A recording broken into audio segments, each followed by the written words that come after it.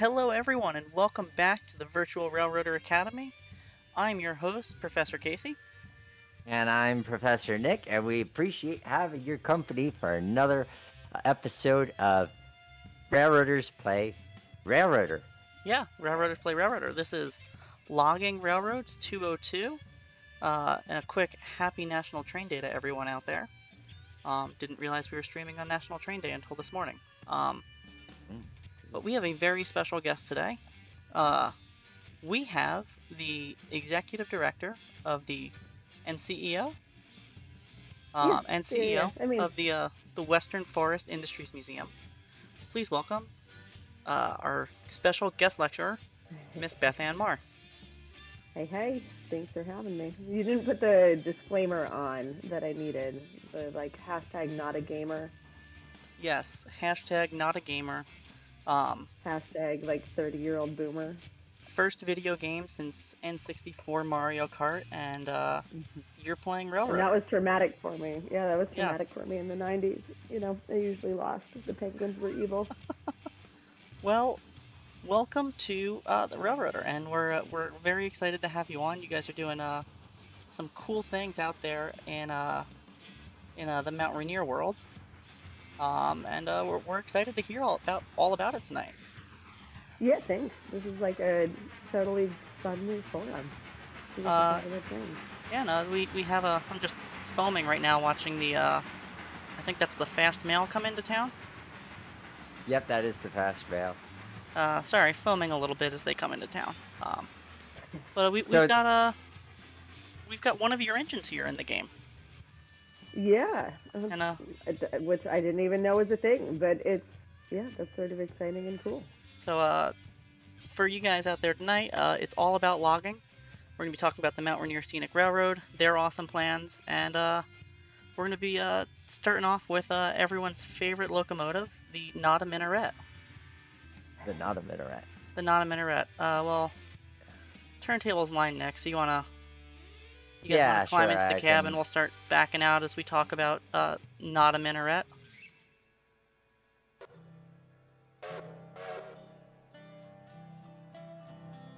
Yeah, let's get backed out here. But yeah, so this episode came about because I've been had the pleasure of working with Bethan in helping with editing their vlogs, and as we were coming up with ideas of things to do for the show here, it dawned on me, wait a minute, we have an engine that exists in real life, and I know the person who's connected to the IRL engine. So let's make this a thing. Let's introduce real person to virtual engine of real engine that they have. So what does it feel like seeing this piece of equipment that you have a fair amount of experience with in a video game setting? I mean, I was just standing by. I was about to say that's a good roll by. It looks like the running gear looks a little shinier. So, yeah, no, it's funny because, I was saying just before we started the call, for us it's the 17, and she's one of the locomotives that's been operational since I've been there, and I think sometimes we forget about her. She's cute, and she's pretty agile, but she's also a pain in the butt to work on because everything is just so condensed. So it's sort of funny that it's funny for me that that's the one that's being featured. It's not the one that is usually the foamiest engine. I hadn't known about this engine until the game, until I started hopping into Railroader and trying to kind of learning about it and seeing how cool it was, and it's cool to kind of hop into a game and learn about a new thing. We're all full up on fuel, so we'll check in with our yard master and make sure we can just go pin onto our train. The not a gamer question. Yes.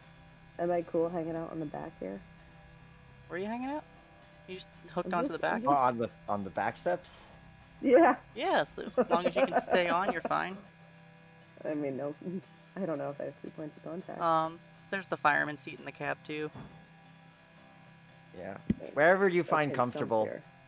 If you want to stand on top of the locomotive too, I mean, that's I mean, fair if I game don't in get this. to do it in real life, it Oh, seems oh, like I that's just a fell good off. I was trying to do opportunity. that. See if I can get up there. I think that if from the ladder in the back you can. I don't know Oh, about there we the go. front. I Jenga'd, I Mario'd my way up. This is not 17. Wow. 109 calling the yardmaster. Yardmaster here.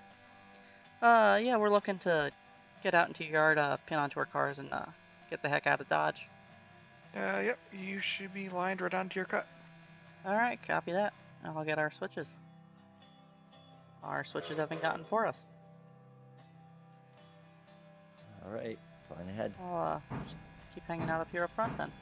So while we're attaching to our cars, what is the history of the real 17? The real 17, let's see, was started, I believe, was commissioned for a logging operation in California. And then that's where she spent most of her, like, actual running life, as we've been talking that it's sort of funny that some of our locomotives are now coming up on more years in passenger service than they are actually in logging. But she was, let's see, built for the Crossett Western in Oregon, and then that's right, was sold to the Hammond Lumber Company in 1942. And then, you know, they had a fire that destroyed a lot of their trestles and access to tracks. So she was one of the engines that just sort of sat in the woods for 20 years, which is, quite frankly, that's most of the engines that we have on site at Mount Rainier. Until a mill owner named Gus Peterson decided that he was going to rescue her and, you know, get her out of the woods where she'd been rusting and decaying. So, yeah, we're in the next five or so years, we're coming up on all of our engines having more time in service under tourist operations than they are under logging operations. So, and then I guess mechanically of interest, she's identical to a K-28, except for the gauge. Which So, I find hilarious. Yeah, which I actually half a car there, didn't know that. 10 feet. 5, 2, 1. Bang. You can stop there. I know. I was working on that part. Yeah, it seems to me for such a, when people say tank engine, I mean, your general public is going to think Thomas. And this is kind of Thomas, but this is a bigger brother to Thomas, because the fact that it is a tank engine is kind of disarming, because it is really robust for such a small package. Yeah, she's just, it's like she's got all the workings of like a much larger tank engine, and she's just sort of like compressed and stitched together. But I guess actually when she sat out in the woods, that they'd fill up all their log trucks out of her. And they'd fill the tank, keep the tank filled. So even when she was sitting there sort of trapped and abandoned, I guess that was her only purpose. And obviously every steam locomotive has its own personality, and what have your crews said about 17's personality? That's appropriate.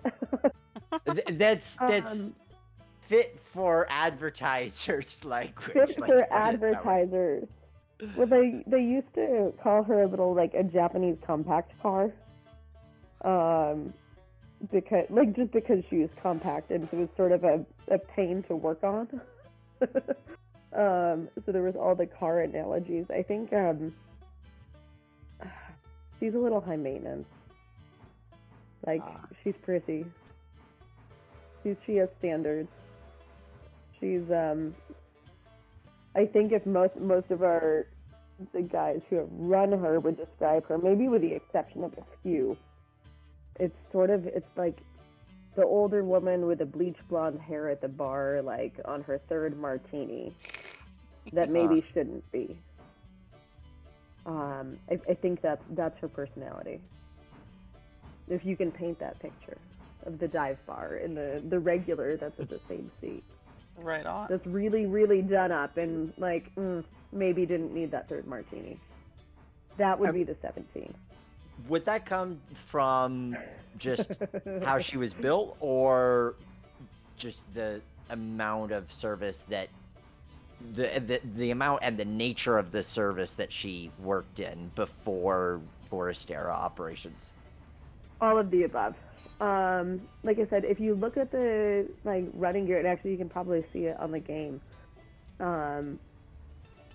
It's, you know, like some of our other engines are they're easier to work on. You know, you're not in such a compact space. Like the engine, she fights you when you try and do repair work to her. Like she just doesn't make it easy. She's not a good patient. And then, you know, and that's the thing is she's Mount Rainier Scenic. You know, we had benefactor Tom Murray, who was really, really generous and is the only reason that Mount Rainier Scenic exists. But the operation was always run on a shoestring, so she's just, you know, she's been patched and cobbled together, and I don't know when or if she's ever really had a like totally full overhaul. You know, of course we've done like she's had 1472s, but you know, she needs boiler work. Is all of the patches in the boiler are, you know, it's just to a point that you can only patch things so many times, and her running gear is tired. She's worn out, and I think that's probably a combination of how she was run. Logging locomotives logging operations are so different than a lot of other railroads. You know, for the most part, they're short lines. You made do.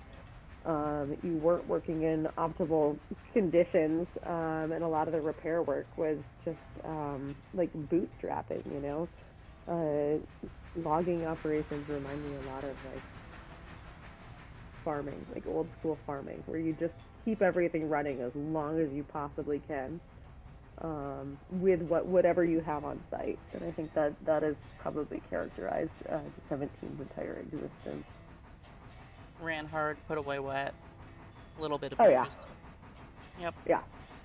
Well, because Rowdy was your chief mechanical officer, Rowdy Pierce, was saying in your latest video too how the trailing truck also has some issues because of how wide it has to swing.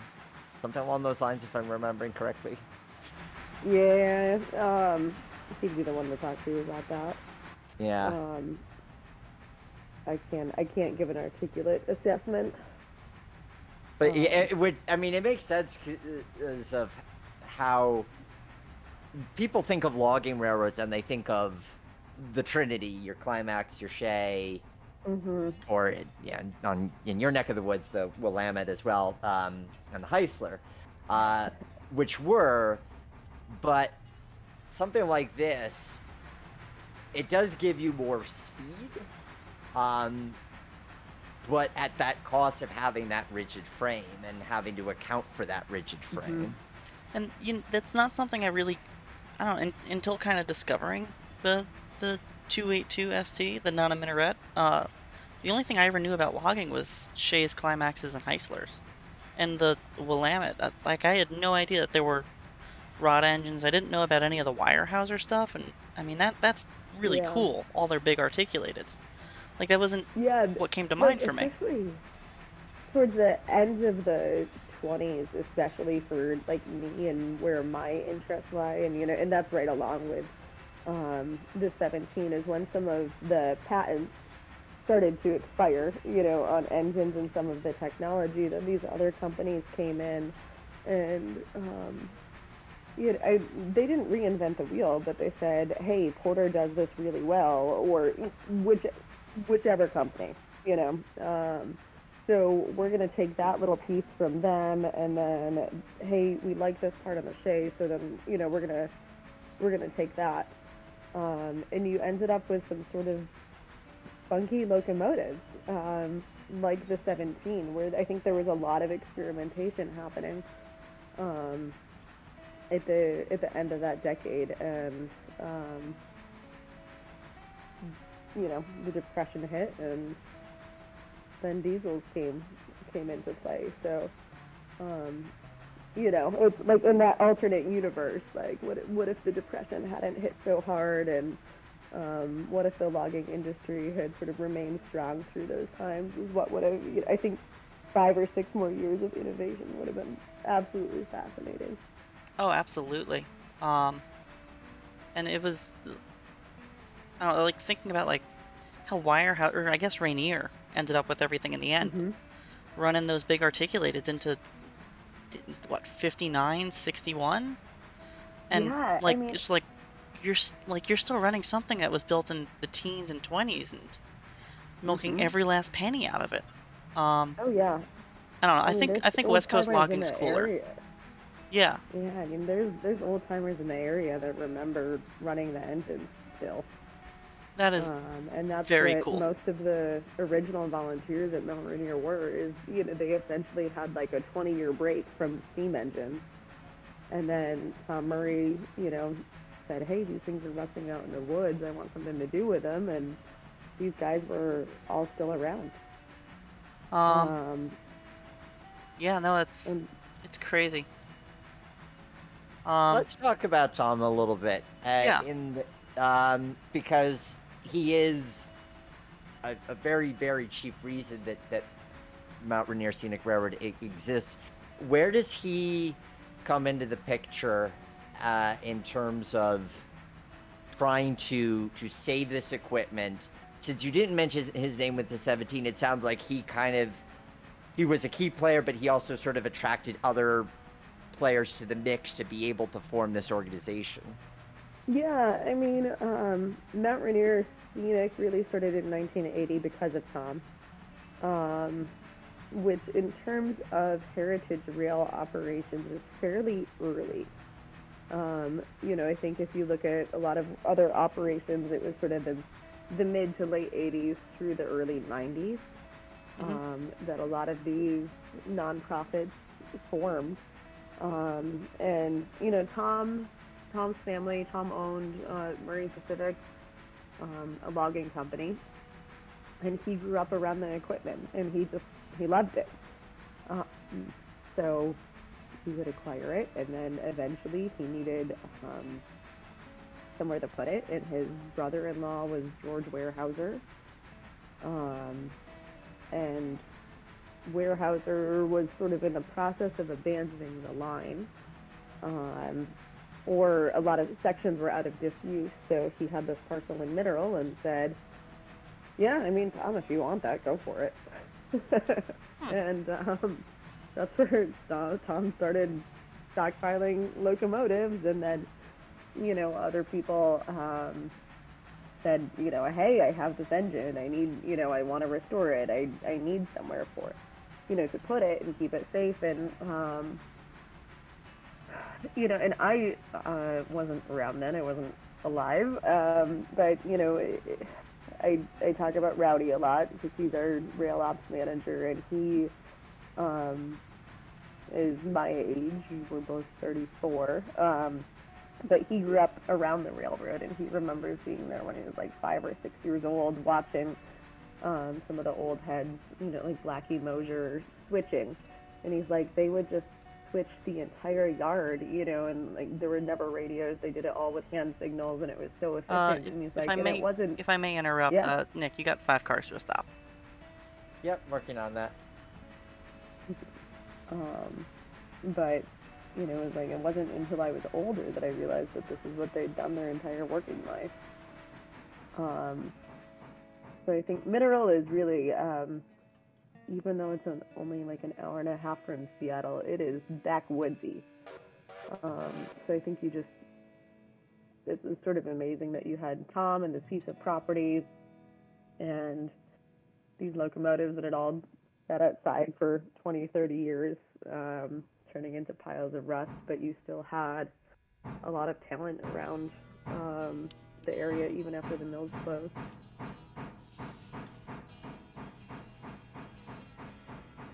It's such a unique history.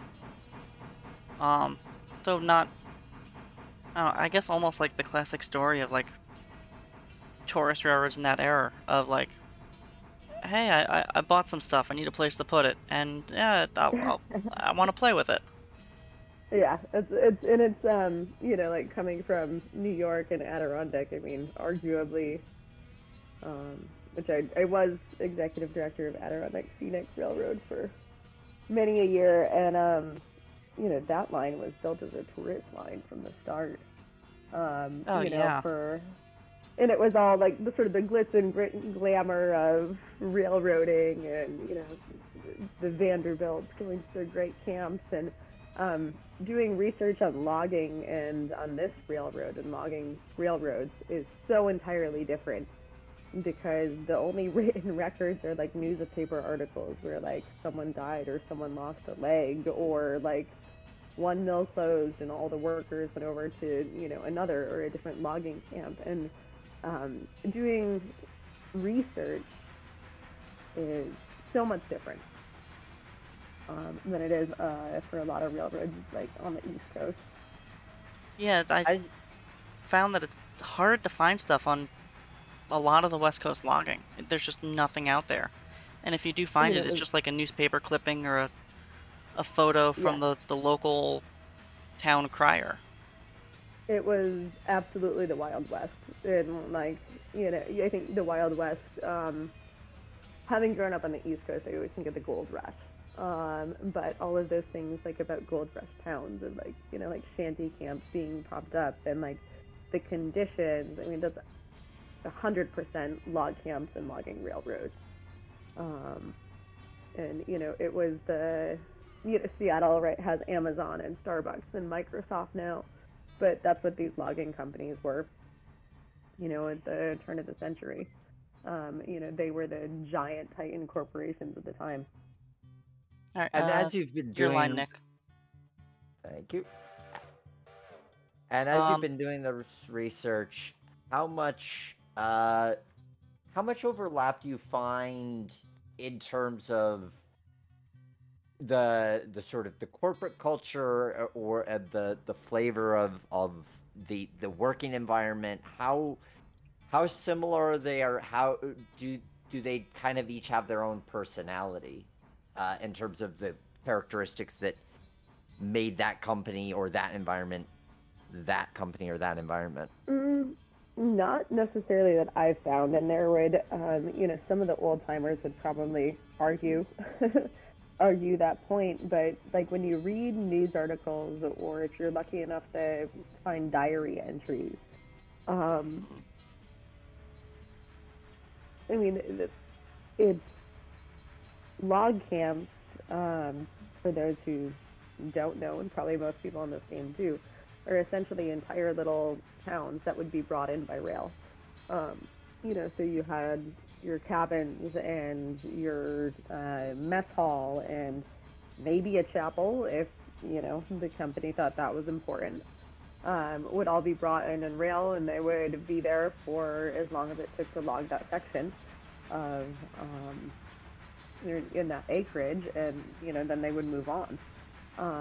But the working conditions were atrocious for the most part, as I'm sure you can all imagine. And a lot of times workers were paid in script pay, so they'd be, paid in money that could only be used in the company store or in the log camp. So it was hard to build any security or savings, right? You know, the company owned where you lived, right? The company was responsible if you had a family, which is probably pretty rare, and the company housed your family. So when workers would be really unhappy, there wasn't a whole lot of recourse. It was hard to up and leave, but what you could do is just go to another log camp or, you know, the next one over, or the next company. And I think that there was a lot of movement between camps. And, you know, a lot of the stories are, you know, there was a lot of movement based on how good the food was. And that was one of the best recruiting strategies, was to have better food. So usually the head chef was the highest paid person in the camp. Or, I don't know what your audience is, but the most attractive women that were available for service. Well, if I may interrupt, we got some switching moves to do up here, Nick. So bring her ahead 5 cars to a stop. 2. 1 more car.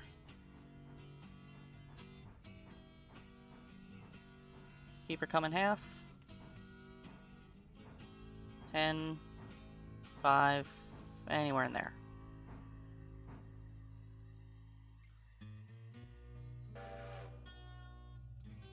Alright, back them up. 3. So we're dropping the caboose, that way it's on the correct side of the train for the shove up the next to the next log camp. For anyone out there wondering what the heck we're doing. Makes sense to me. Yeah, you know, bit of a switching fun. 1 car. Anywhere in there, if you can get her stopped. Oh, I'm good.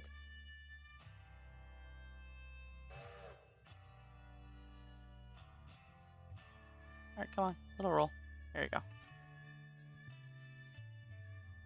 Alright, are you using ye old push and shove method of It needed a little help overcoming the I Oh, see. oh, you were too close. It just bounced off you. Oh. Yeah, Okay. roll it back another car length. It's those pesky the foul points that you know really get you.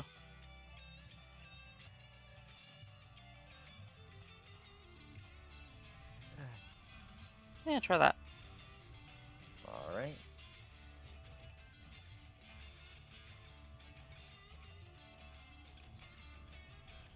But I'm really excited for the work that you're going to be doing. I'd love to hear you talk more about this. As obviously you're bringing the trains back, you're bringing back the excursion experience, but also this history and cultural center that you're developing, because logging history is one of these things I've had an awareness of, but there's never been anything out there that's kind of shouted, here's something that really encapsulate the feel, the texture of the what that history was, and it seems like that's something that's really important to the relaunch of what you're developing. Yeah, I mean, I think good, solid attempts have been made, and I think that just sort of the way that history is told and the way that museums operate has changed so much in the last 30 years, even, and you know, it's obviously we're all rail fans and dedicate our lives to heritage rail. So it is about the glorification of the locomotives and just how cool is the engineering and how cool is the machinery, you know, and that's something that probably not Rainier, between Rowdy and I and everything, you know, our YouTube channel and everything we're putting out on social media, we complain about our engines a lot because they're, you know, they're pesky and they're expensive and they need a lot of work, but we love them. But I think that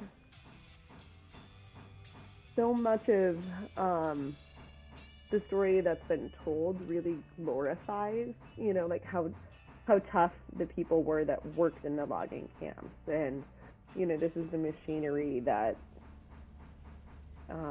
allowed all of that work to happen. But I think a lot of the human element is lost, and what that day-to-day life looks like is lost. And obviously, like, being a woman in railroading, I'm like, okay. But it wasn't just all men, was it? Like, there were women there. Mm-hmm. And then you sort Yeah, of far start... enough. And then you sort of start digging in, and you're like, oh, there were women there, and maybe those aren't the, like, nicest stories to tell, and maybe that's why the stories weren't told. And that sort of, as we're researching, and, you know, obviously this museum project and, you know, the history interpretation is going to be something that takes a lot of time. This isn't going to be something that happens, you know, in 6 months or in a year. But we're finding so many interesting things out about, like, the Japanese American population, and, you know, how significant the Japanese logging population was in the area, particularly after they were driven out of Seattle and Tacoma and Portland in a lot of situations.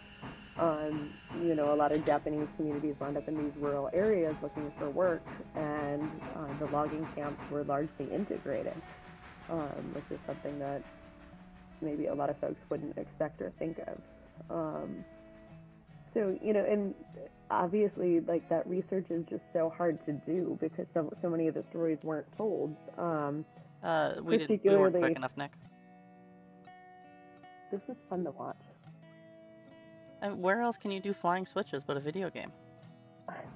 I'm just chilling on top of a locomotive. Like, you don't get to do that anymore.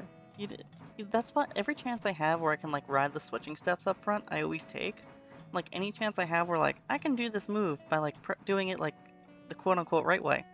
Or I can do a flying switch. I will take the flying switch 100% of the time. Because it's like, what? I'm never going to get to do a flying switch. I mean, when I was first, like, walking around the game, I was, like, you know, giving myself 30 feet clearance behind the, like, engine and the cars when I was walking around, and it was like, I can't walk in the gauge, so, like, walking on the side of the track, and I'm like, wait, Bethan, this is a game. Alright, I'm not gonna get in trouble. Shove her ahead a bit there, Nick. We'll get a better run at this. Sounds good. 2 cars. Well, it's something that actually my mom had picked up on this from looking at photos in Lee Rainey's book on the East Broad Top, but I've seen so many logging photos of this too, where, and in railroading in general, but logging photos in particular of these women posed on steam locomotives out in the middle of nowhere. And it's always kind of treated as this sort of side thing. And we see it, but it's like, I want somebody to explore that story more of, like, these I'm tempted to say random women, but of course they had reason for being there. Yeah. It's just, what was that, like, were they just, like, the significant others or spouses or of the loggers who are like, hey, go in there and go in there and get in the photo with the equipment, kind of thing.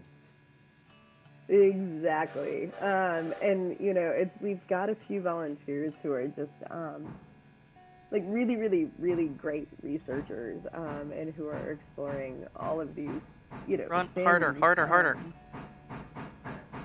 We need to get over the hill. Alright, go. It's funny, because this is, like, when we're discussing which locomotives that we need to put money into next after the 70, this is our problem with the 17. Exactly yes, what we just did. We are demonstrating why your 17 has some kinks to be worked out at this stage. Oh. Hard couple there. Yeah, just a little bit. Uh, That's uh, that's a fender bender. but I totally agree with your approach of All right, well, you can run ahead. This'll stop itself but I eventually. agree with your approach to bring up the recently passed singer Gordon Lightfoot. I think one of the things that makes his Canadian Railroad trilogy song so tremendous is because it encapsulates all these different elements of that history. You have the celebration of this national achievement, all the excitement of that, and then this center section that's sort of taking the perspective of a navvy who would have actually had to been doing the hard work to build the railroad. And to me, what you're embarking on doesn't take away from the glitz and glamour of the technology. It enriches it because it gives it a context. It gives more of an environment to how was this thing treated, where did it run, and what was that whole atmosphere like, and the stories behind it, the stories behind the people that ran it. There's so much to be unearthed and explored there. Yeah, and I mean, like, to a degree, I think if you just glorify it all, you do a disservice to the people that you're actually trying to honor. Because, I mean, some of the, like, I've got little tidbits of facts that we've learned, but it's like some of the first unions on the West Coast formed in lumber mills and log camps.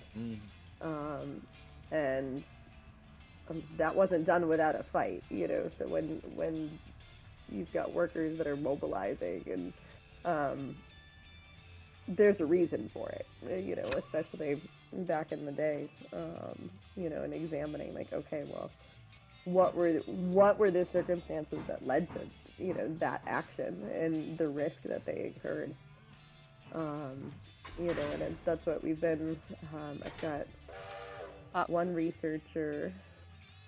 Nick, you gotta bonk back into it. I hit the coupler.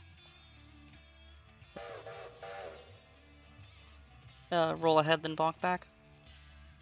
Okay.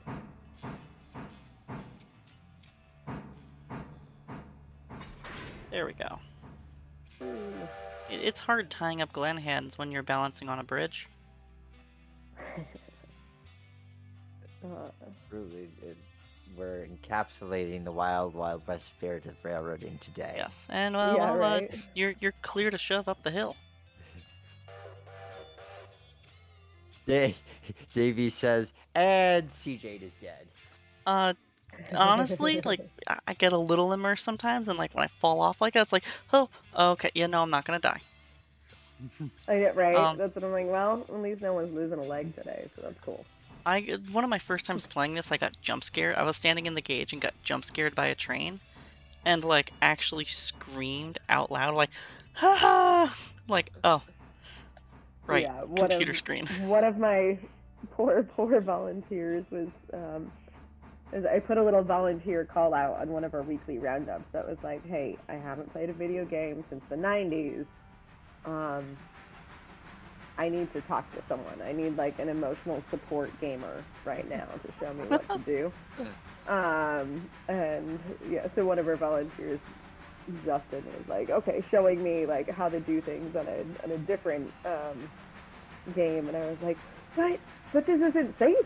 Like, where, like, I need to be, I don't know, whatever it was I was doing. I can't just jump off and have this equipment, like, looking around.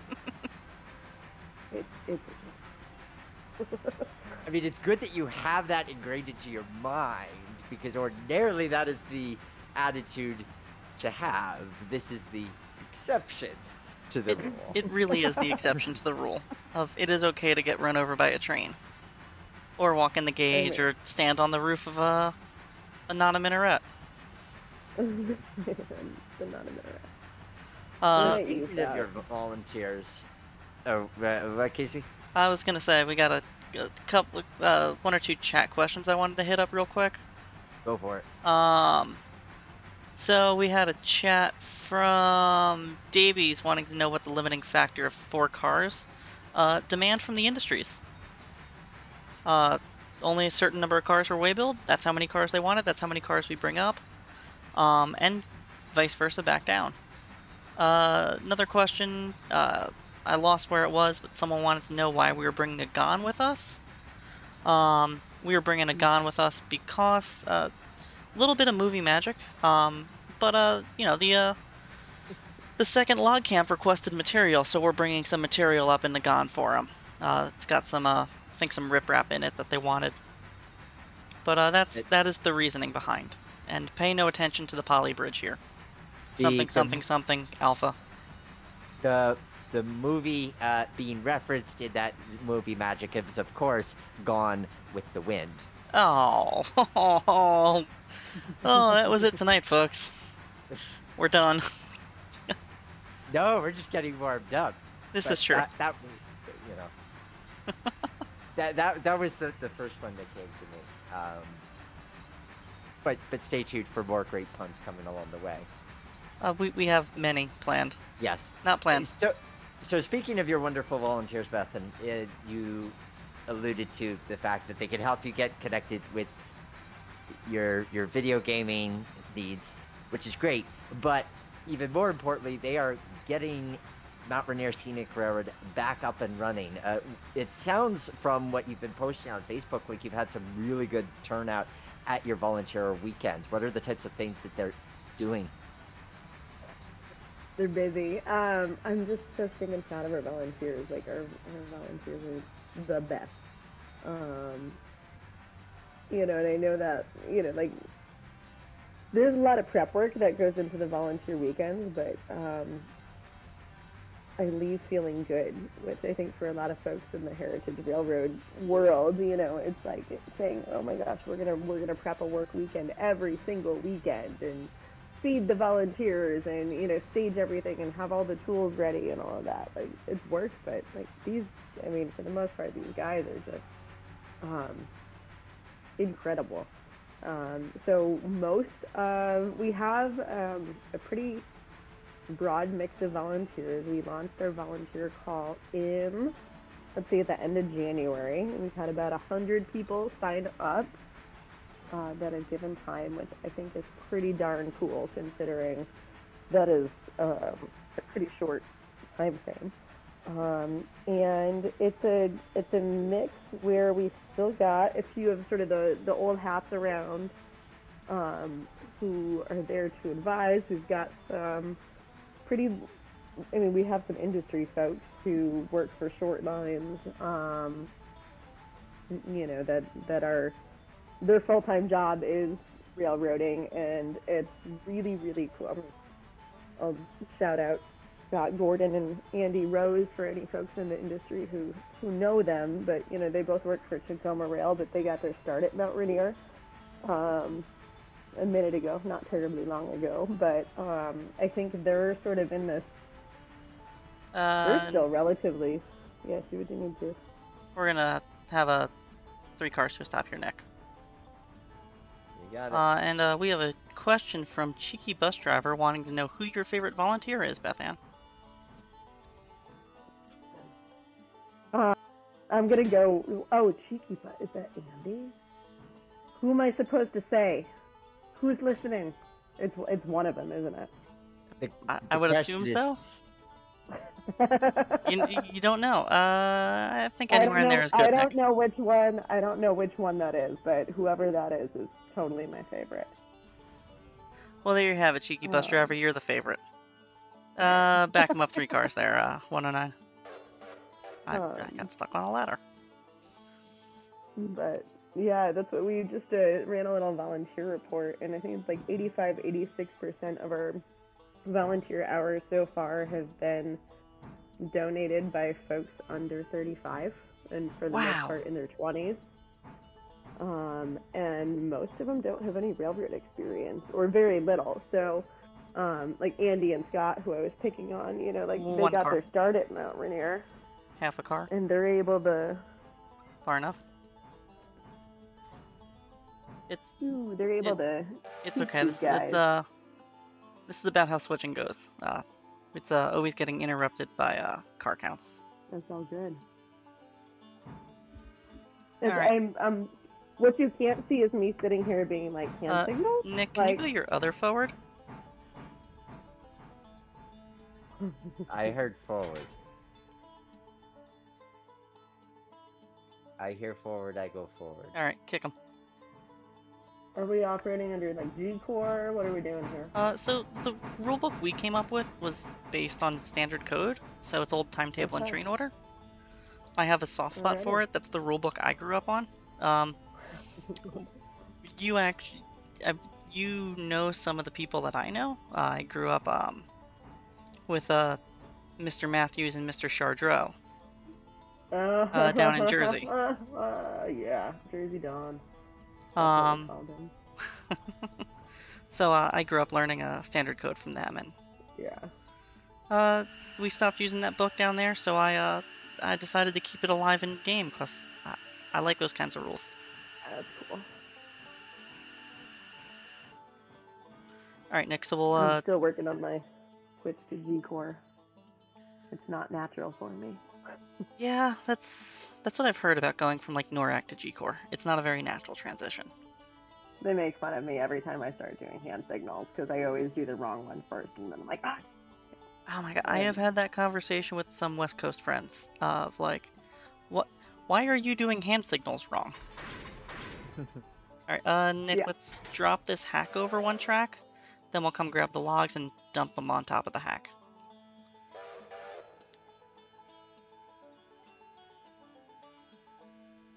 Now, where are these volunteers based out of? Because you guys are kind of out in the middle of nowhere. Are these folks from Seattle and Tacoma? Yeah, for the most part, our volunteers, I would say our volunteers on average have an hour drive to get there at least.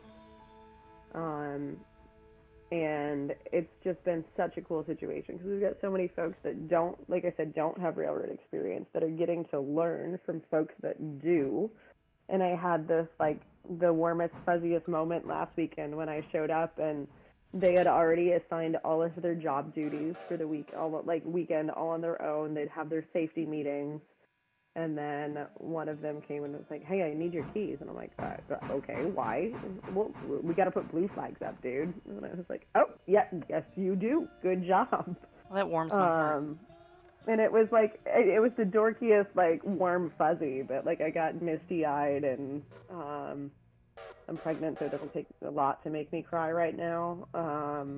So, yeah, it was just, like, the best freaking moment when they just did it all themselves and they're learning and they're studying G-Core and they're like they're learning how to do like a COT&S on the cars and body work and carpentry, and they take out the garbage at the end of the day without being asked to.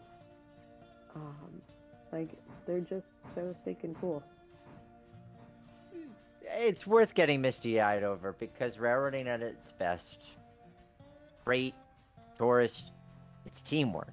It's people coming together and recognizing that there's a larger task to be accomplished, and especially in preservation, knowing that you as you Bethan are at the head of this ship, but you as a volunteer are doing work that makes a difference, gives you motivation to be looking out for the smaller details and doing what you can to contribute to the overall project, no matter how big or small. We think of the big things like restore the steam locomotive and run it on the main line, but taking out the trash, somebody's got to do it.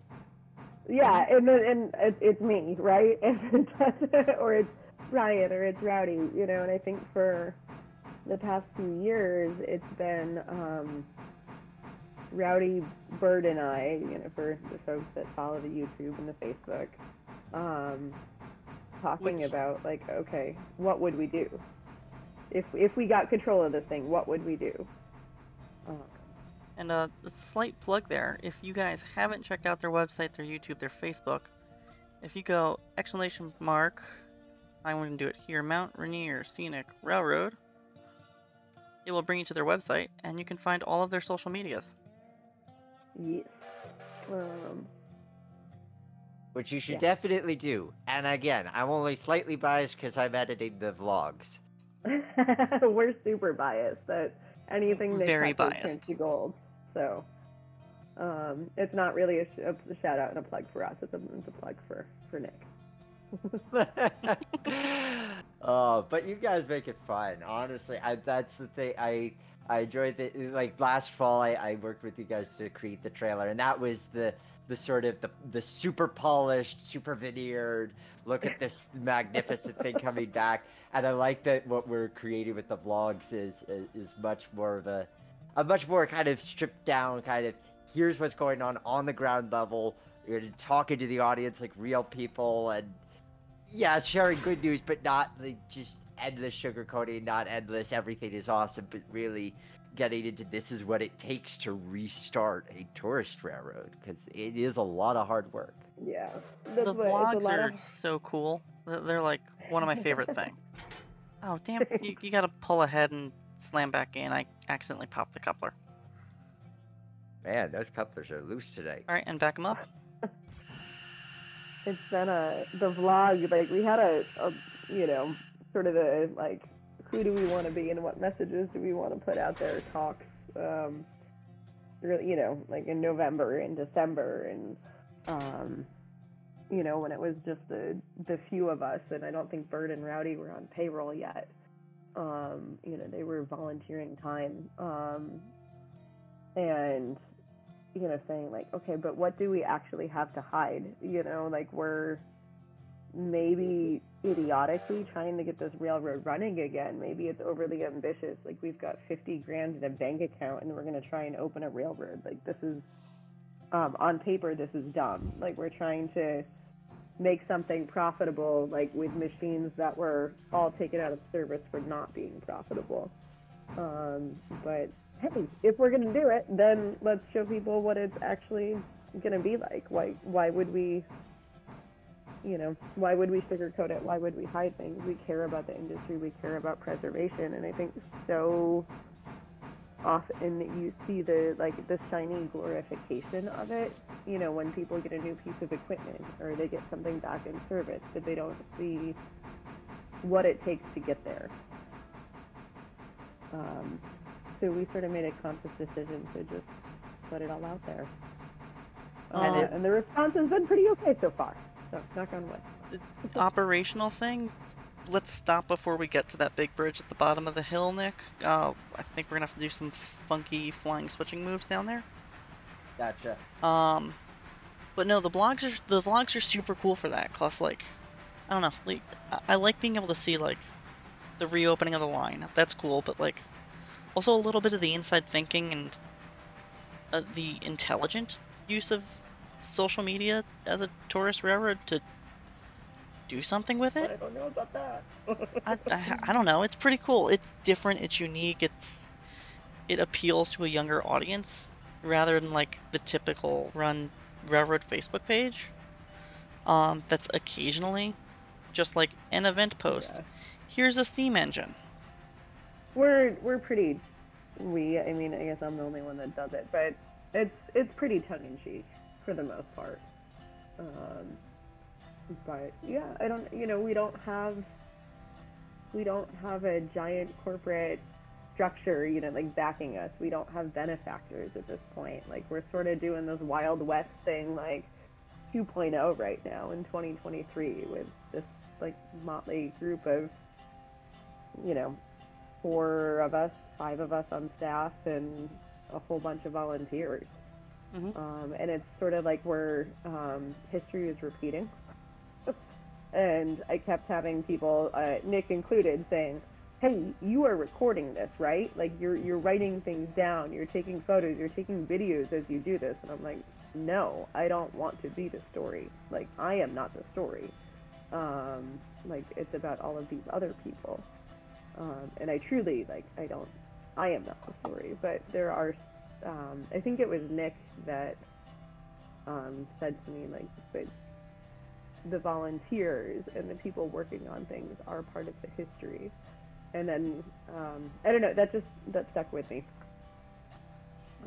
So I It's do recall everyone else won. I do recall saying that, and the reason Yeah, that I stuck with me. well, I'm glad that it has, and for me, the reason that I know it's true is because I'm seeing it across the tourist railroad industry as a whole. Is that, I mean, it's admirable uh, that you're not looking to hog the spotlight and not making it all about you personally. But I think honestly, sometimes the best leaders are the ones that are saying it's not about me because they recognize the larger picture. That said, because you are leading the endeavor, because I saw this too with Brad Esposito at the East Broad Top Railroad, is that Brad is a very down-to-earth guy, very much not a look at me, I need attention kind of guy, but because he is the general manager there, he inevitably is now becoming part of this history. And that's what you're doing at Mount Rainier as well. And all of us, whenever we're participating in a tourist railroad, it doesn't matter how big or small our contribution is. By contributing, we are becoming part of that history. The more we contribute, the more prominent our role in that history becomes. Yeah. I mean, it's just like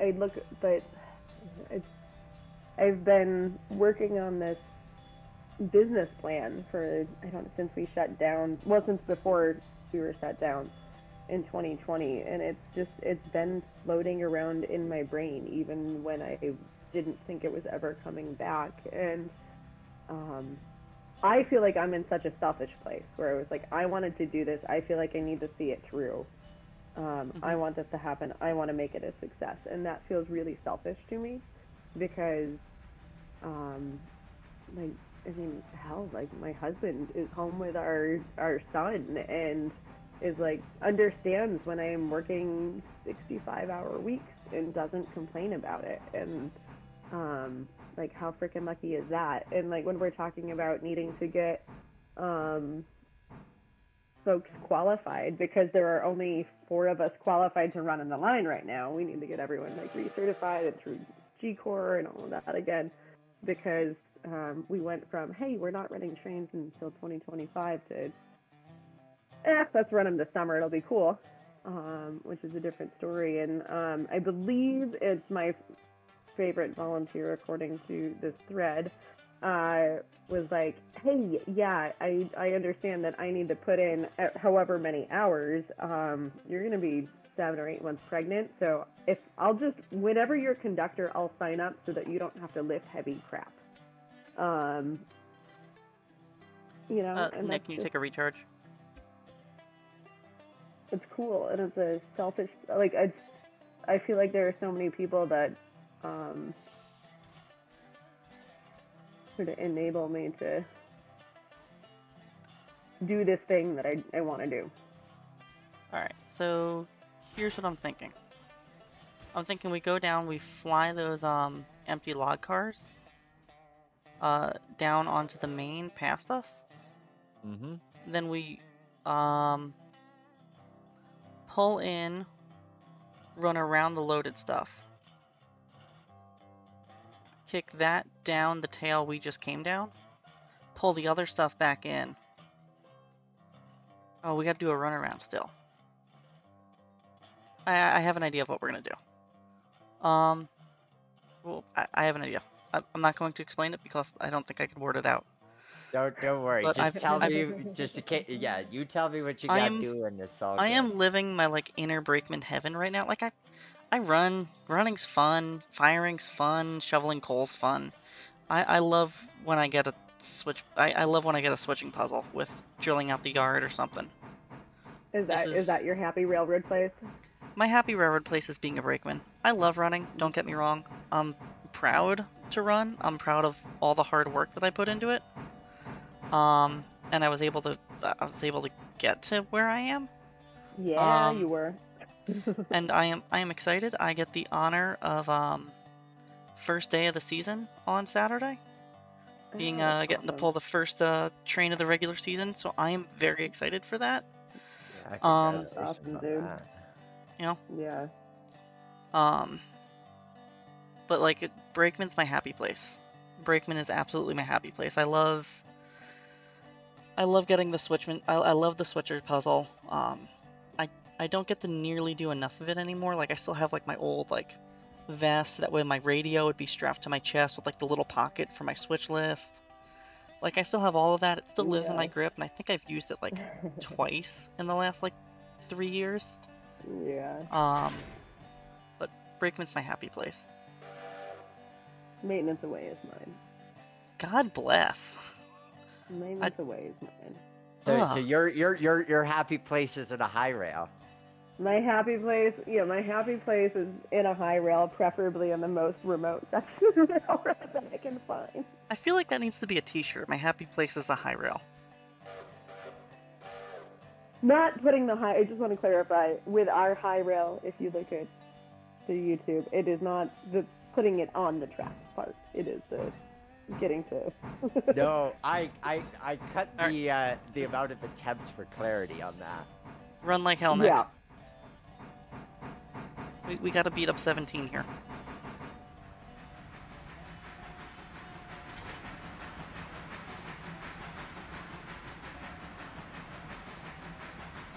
Okay, beating up 17. I think we did it this time. I think we successfully beat her I up. think we did. All right, Okay, you could sorry. run ahead to run around those log cars. Two.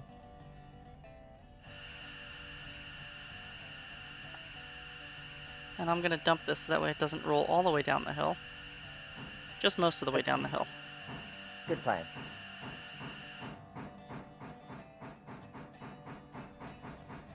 So, as you mentioned there, part of your plan to getting back into operation involves you operating on not your own tracks, which is really some out-of-the-box thinking there. You're partnering with your friends in Chehalis to make that happen.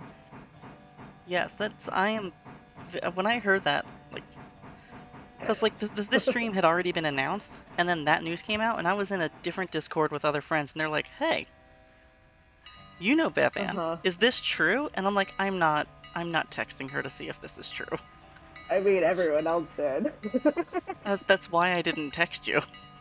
I'm like it's probably well, I a lot didn't. of. The news leaked quite a bit earlier than we thought it was going to, and it was like 8:30 at night, and I don't know, I was just hanging out with my husband after kiddo went to bed, and my phone started blowing up, and I was like, uh-oh. That's never a good sign. Yes.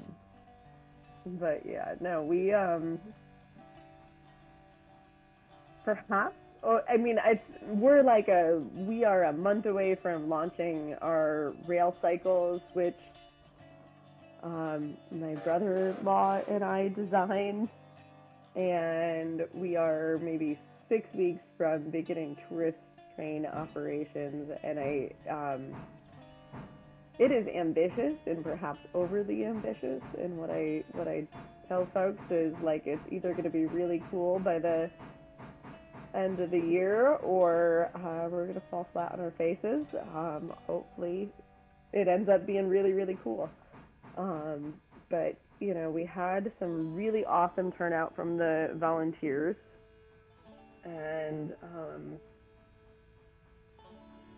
before I was pregnant, Rowdy and I were, which is how we got into the situation to begin with, but God, we were testing a new single malt. And we're sort of talking about, well, like, are we really that far off from being able to run trains, like, equipment-wise? And, it's probably anyone that's been around a railroad. You start having these hypothetical conversations about, what would be cool?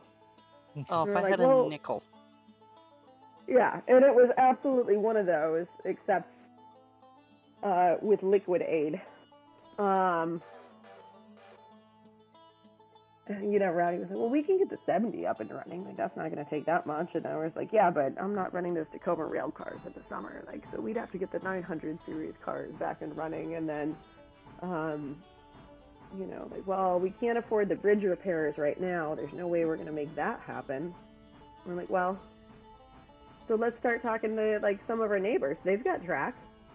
And then we went through and said, okay, well, what's Tacoma Rail doing? What's Rainier Rail doing? And then we went, wait, hold on. The Hellas isn't running. They just got all this FEMA money, and they've been, doing massive, like, track work. And I didn't know what the reception was going to be, but I sent an email to Mary Kay, their president, and said, hey, got a sort of crazy idea. And I think it was, like, February or March. It's February, by the first time like we met. It's like, hey, like sort of crazy idea here. And it wasn't really March until like we presented it to her board, so all of 2 months ago. Like, how do you feel about us bringing our toys to your railroad and playing? And I think that's exactly how I pitched it. 3 cars to a hook. 2 cars, 1 car, half a car, 10 feet, 5 feet, bang. Making sure you're getting the full logging experience. Yeah. I'm over here clutching my office chair. Like, oh god, oh god, oh god. Alright, take her ahead. Yeah, park myself up here. It's really cool news too. How are you guys getting there? Is kind of my question. Are you trucking stuff over? No. Oh. No. We are firing up the 70, taking her on half a dozen test rides, and then taking her on a 100-mile test ride, hauling all of our equipment down to Chehalis. Because there's nothing like being overly ambitious. I've never fired oil, but I can learn.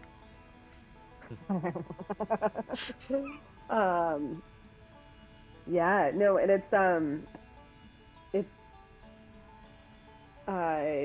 not necessarily a simple move. We have a 42-year lease on our section of railroad that we operate on, that we're working on exercising our buyout option. But that's with Tacoma Rail, which is a municipal-owned railroad, which I think is 1 or 2 in the country. But they just sold a nice chunk of their line to Rainier Rail, which is a short line operator. So we haven't been sure when that sale was going to go through. And then Rainier Rail owns the other spur, so we've got to, travel from where we are now up to Frederickson and then down and over to Chehalis. So we've been coordinating with Tacoma Rail, Rainier Rail, and CCRM on at least 30 miles, maybe 20 miles, 24 miles of track. That hasn't been operational in a long time. It's awesome to hear that kind of like inner work. Wow, I just forgot the word. Like cooperation. Yeah. Amongst so many different inter-organizational cooperation. Oh my god. And it's been it's just been a series of me like pressing send on an email and then like rocking back and forth a little bit, going, oh god, what are they gonna say? And then, we've met with them and they've been really great and really receptive, and, we've talked a little bit about like, hey, this is our safety plan, this is our training, this is what we're doing, this is what we're looking at, and they're like, oh, okay, yeah, sounds like you guys are thinking about it, that sounds really good, and everyone's been, Alright, far enough, Nick. super receptive, which it would have only taken one person saying like, hey, this is risky, like, let's not. Including my board. The fact that you're, it's amazing that your board was just, yes. to the idea. Like I that's mean, it was a whole bunch of discussion, but like, I think it was our March board meeting. I was like, hey, so funny idea. What do you March guys board think? meeting that leaked what, a week and a half ago? Yeah. My God, that's insane. Yep. I And don't then, know. of course, like our plan has been to launch Rail Cycle. And, like the rail bikes, we have one prototype. I just got kicked out of the game. How did that happen? Oh no. But feel free to Save in join case us. something happens. It was not us. Working on coming back in. Oh, hey, there we are. All right, far enough. Back him up, Nick. What happens if I just stand on the gauge? Let me back up. Here, I'll We go stand. through I'll you. stand with you. Let's do this.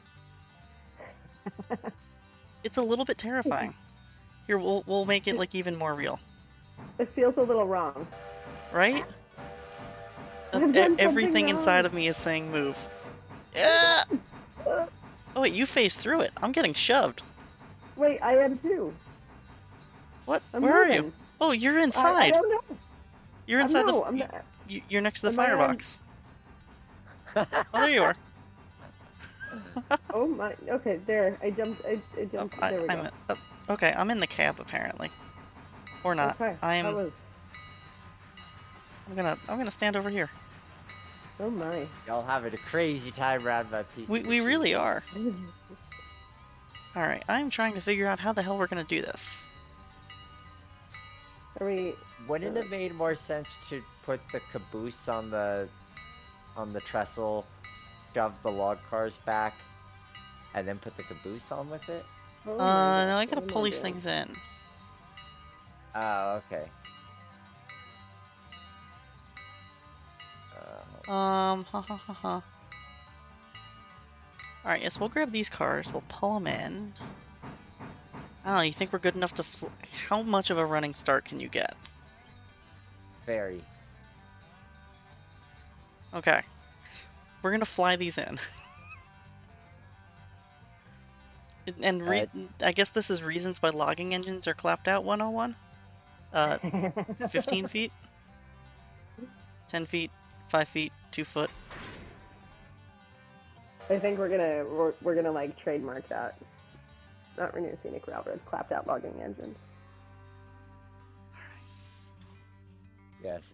There's a super cut to be done of Rowdy doing the tour and saying, this engine's clapped out. That engine's clapped out. Let me Okay. know when you're ready. I'm not ready. Just highball. Off we go. If this works successfully, and I don't have to use dev tools to spawn something. I'm ready. We're gonna have a 2-year-old in the background that was a little bit.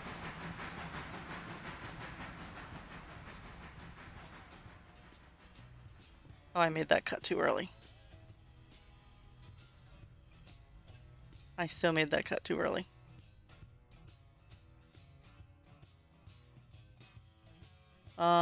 We can do it though. We can. I'm also trying to be cognizant of the time. Oh, that's true. That is a thing.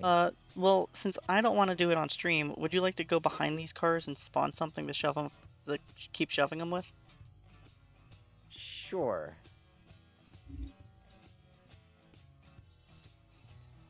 Well, you know, you try, you fail.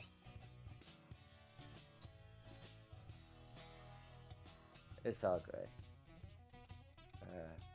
Let's see what Actually, we get. I'm gonna call in our resident spawner to spawn in. Shall we go with another not a minaret? I think we go with another not a minaret.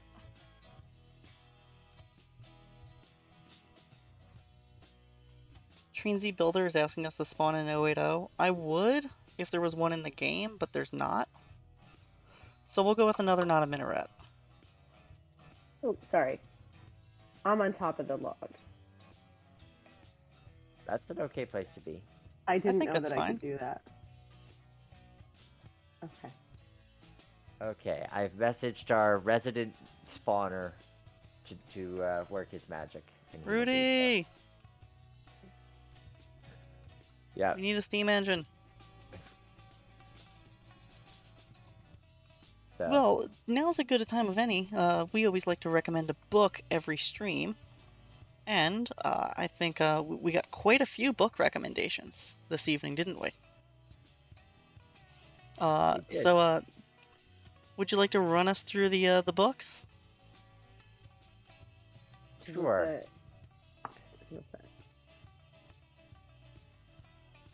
Is that a Nick running through the books? Wait. Nick, Bethan, I don't know. I feel like our guest should. Our guest could take it away. Probably knows more about the book than I do. Well, the problem, as discussed with everyone, is that all of my favorite books are out of print, and I don't want you all driving up the price on eBay. Having said that, Rails to Paradise is the definitive book on the history related to Mount Rainier Scenic Railroad and Weyerhaeuser and Milwaukee Road operations in this area. It'd be nice if y'all could flip through it, read it, and then put it back on eBay for $5 less than you paid, so we don't keep driving. Oh God, I would appreciate that so much.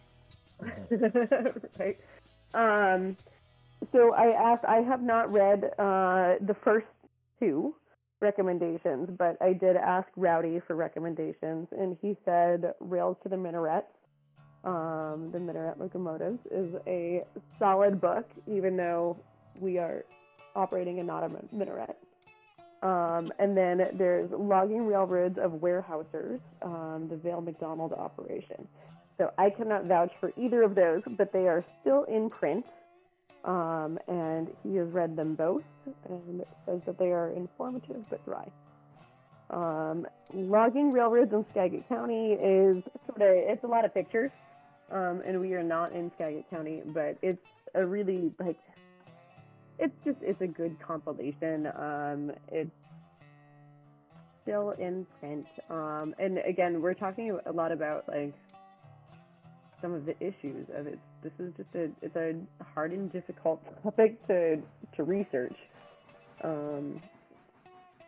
But that is one I would recommend. I did mention Rails to Paradise. Deadfall, Generations of Logging in the Pacific Northwest, is one that I actually just ordered, and I'm pretty excited about. And then I am currently reading, which is a fiction book. I don't know how often you get those. Deep River, or Deep in the Woods. And I'm listening to the audiobook because my commute is a little bit long. But that's by Brian Johnston. And that's about George Weyerhaeuser, the son of, the Weyerhaeuser Corporation, was kidnapped in the 30s and held for ransom. Oh wow. So it's was in Tacoma, and obviously where our line was a Weyerhaeuser line. So it's a fiction book based on real story, and I am currently listening to that one on Audible. Not my favorite narrator, but it's a really good story. So if you're looking to get a little bit of actually well-researched history, but as a fiction book, I would definitely recommend that one. Interesting. Right on. Well, that whole list is on our I typed !book. You too. I just realized that we got an LTEX engine. Yep. Yeah. Right on. That's our brand of humor from our resident spawner. Well, why don't you knuckle in and we'll head back down the hill. But all of those books, if you type !book in chat, you can get that whole list there. That list will probably go up on the link tree tomorrow, or after the stream. So if you're watching this VOD back later, you'll be able to find it on our link tree, which is always linked over in our bio.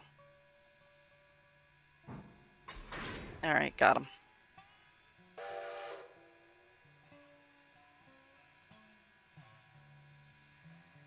Well, shall we get back down the hill? Sure. I'm glad that you put a fictional book in there because I feel like that sometimes there's this attitude that, oh, if you want to learn the history of something, then read nonfiction. Uh, and yes, that can certainly be true. But what fiction can do that nonfiction doesn't always is color in the pictures. Because Yeah. nonfiction can give you the architecture of something, but fiction can go more into, well, what did people feel like? And yes, some of it has to be conjecture, but if it's well researched, as you mentioned with your recommendation, then it's probably doing a halfway decent job of that, and then it's educating one to a different side of the history, not just through, here's what happened, here's the numbers, here's the dates, but here's reactions, here's what it was like to walk down the street in that time.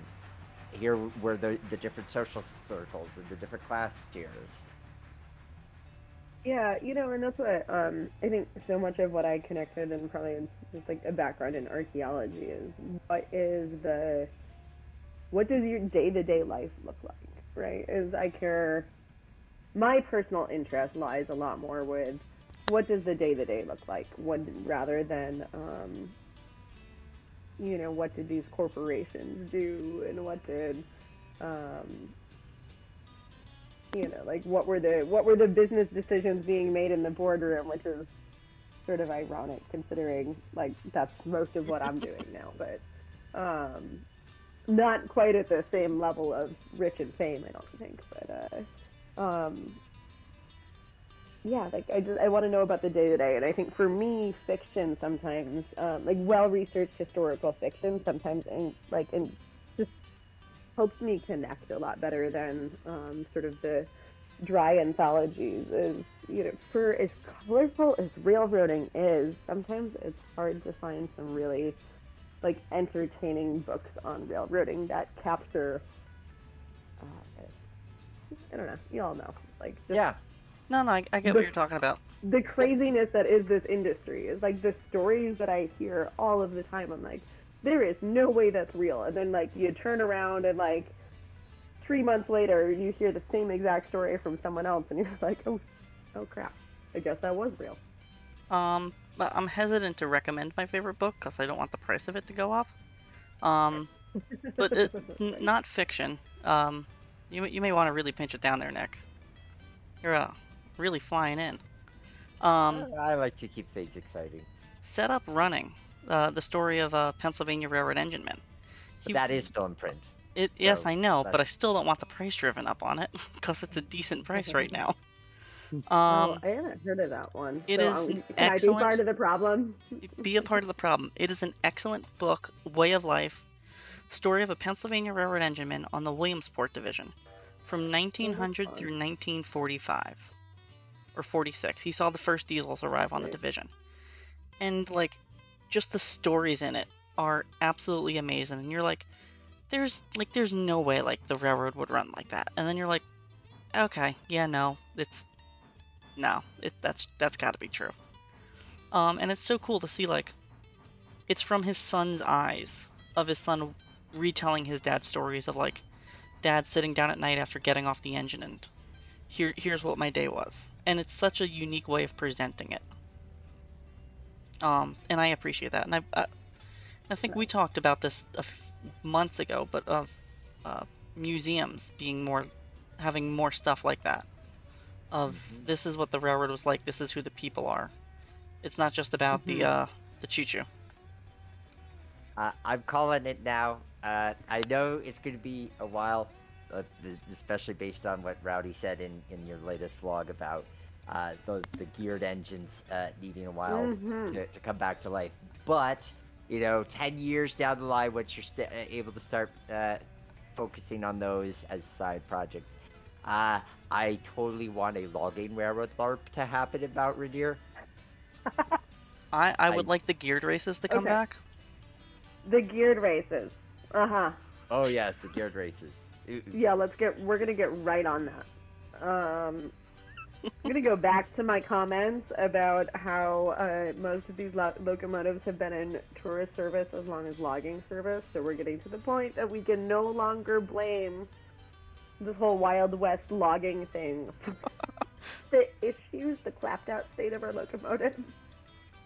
However, the geared engine races, I think that we can blame. Um, That sounds fun. I That's recall hilarious. a pun from Nick earlier this week when he was to blame for something and quoted a fairly recent Taylor Swift song. It's me. Hi. I'm the problem. Yes.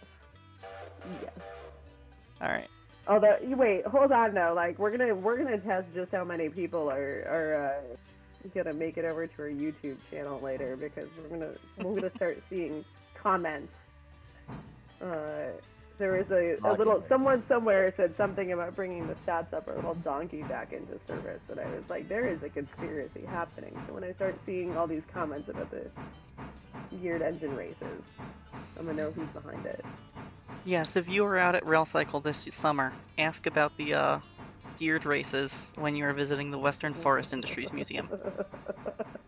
We should talk about the rail bikes a little bit, because I think for those of us who really love the full-size things, rail bikes we look at them and go, oh, okay. But honestly, as we've been learning more about what you guys are cooking up with your operation, I really want to try it now. Like, I'm actually excited to go out there and try rail biking, because it sounds really fun. Yeah, rail bikes are like the redheaded stepchild of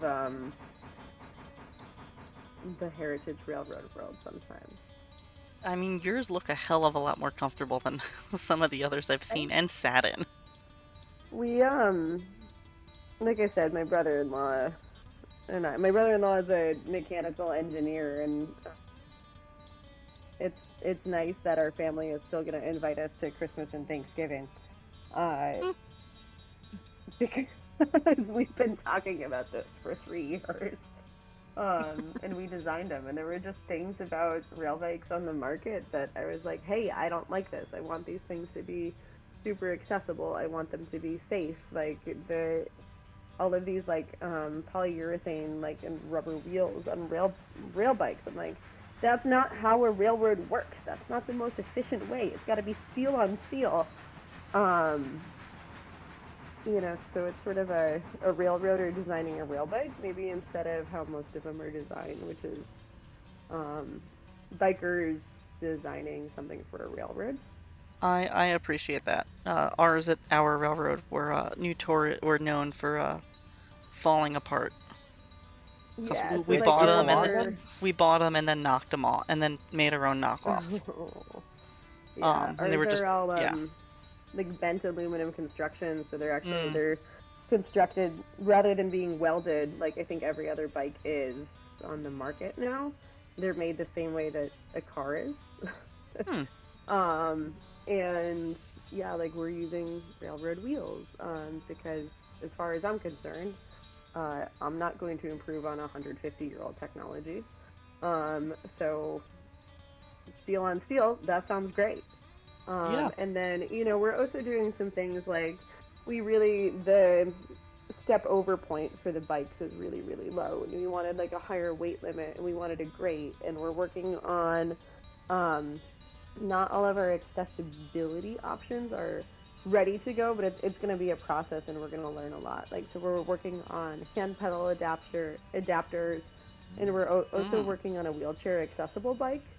Cool. Which I'm really excited about. So we're working on building a platform that you can literally drive a wheelchair right up onto. Oh, that is very cool. And I really want them to be, because it is a totally different way of experiencing the railroad that the general public doesn't get to do. Like, all of the reasons I love being in a high rail alone, maybe not all of them, because we're not going to give our guests chainsaws and say, go clear some railroad. But like, like being lower to the rail and sort of hearing and going to be a little foamy, but like hearing the sound of the steel on steel and like going over the joints, you know, in the railroad and hearing the clank, and I think you know, like you just get to see the track and the scenery better than you do on a train, and it doesn't. It's just a different experience, and it's another way for us to generate income. It's a way for us to get people interested in the railroad that might not be. You know, I know that this is a community that's super interested in railroading, but we're located outside Seattle and Mount Rainier, and like climbing and outdoor recreation is so much bigger than heritage tourism. Mm-hmm. So let's capitalize on that, and if I can like sneak them into like, if I can, you know, like, I don't know, subliminally plant ideas that maybe a steam engine is cool along the way, then fantastic. And you know, part of this is we don't have a benefactor, we don't have an endowment. We need to make business decisions that are going to make a profit, because contrary to popular belief, the 17 does not run on oil. She just runs on dollar bills. You know, I shovel those into a firebox. Yeah, that's exactly what. Yeah, that's exactly what we do. It's like joking, but not. You know, so Yeah. we need to make sure that even though we're a nonprofit, that we're a viable business and that we're making a profit, because it's not truly a profit because we just are going to reinvest it all in the equipment. So you mentioned trying to get people interested in steam locomotives along the way, and one of the things I thought my railroad did really well with their rail bikes is the steam engine would come back from its turn, and it would stop at the end of the runaround, and it would be spotted exactly with where the rail bikes were leaving from in the yard. Yeah, So like I you're mean, there, that's stopped, future. and like they look right at the steam engine on their way by. And it's like, yeah, and that's what we can do next. Photo ops. I want those photo ops for marketing. You know, like I want my It was a bright cool blue photo and yellow op. rail bikes by my steam engine. Nick, I have not heard from Rudy if we're clear to come back in yet. You are not. Okay, we are not. All right, so bring it on to the a stop here, Nick. There's a westbound coming down the hill. I believe it's in your block, and once Oh. that gets by you, we'll get you in. Well, I'm gonna set up for like a photo event here. I'm gonna rail fan a little. I love rail bikes. I'm super happy with them. As like a concept. I know that's, I don't know, some people in the industry may be upset by it, and like, I don't know, it's all about the steam engine, but I don't know. I think you get a different clientele. I totally get it though, like because there isn't regulation, there isn't best practice, there isn't like we're going through, like as we're going through G-Core, we're saying, okay, these rules apply to the railroad, and we're basically running it as like with the same rules that we would for like a maintenance of way program, which is probably overkill. That's exactly how we would do it too. It's you Compared treat it like to, an MOW. But you know, like it's on isolated track. It's, you know, like all of those things. You know, we're putting our rail cycle guides through our roadway worker program.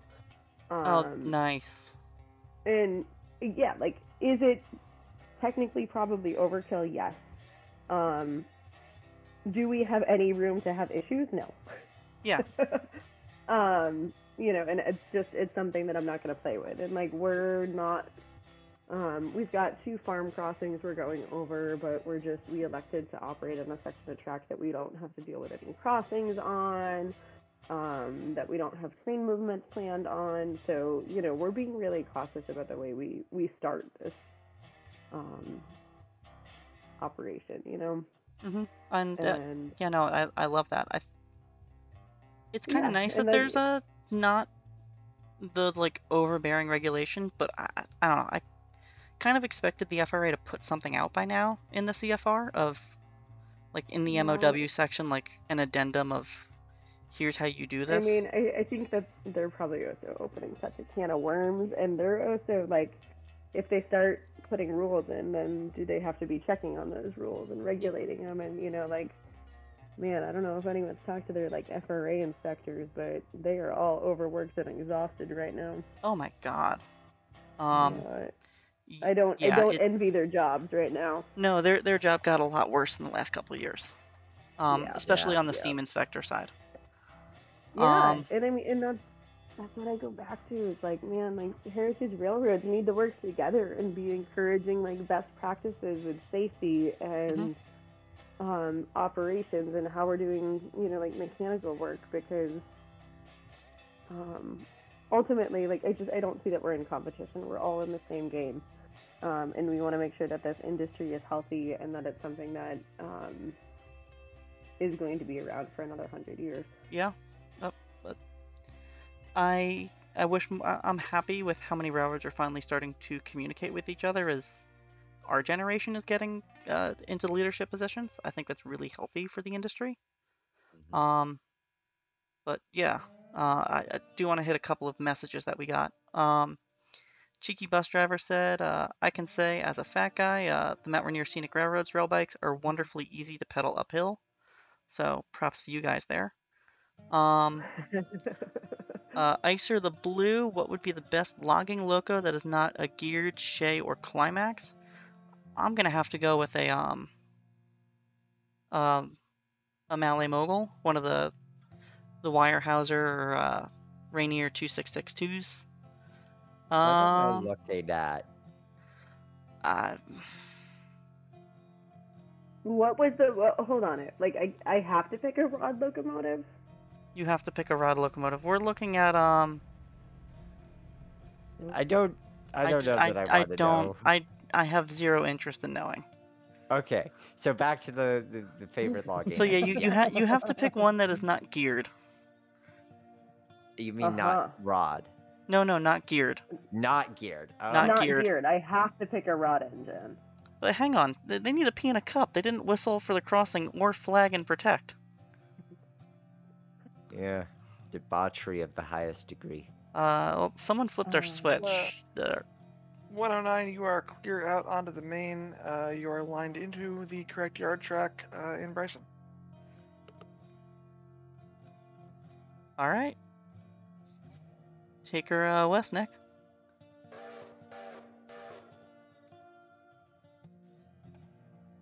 So not a geared engine. Favorite Did you notice my silence?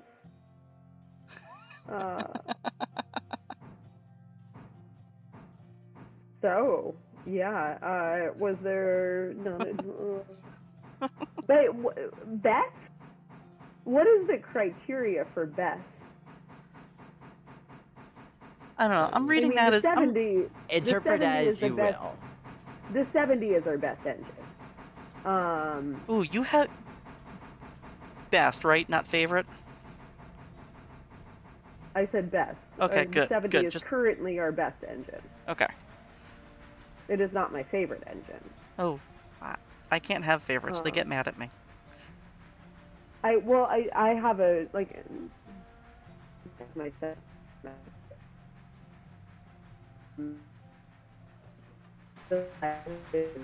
Oh, I think we just lost the Bethan there a little bit.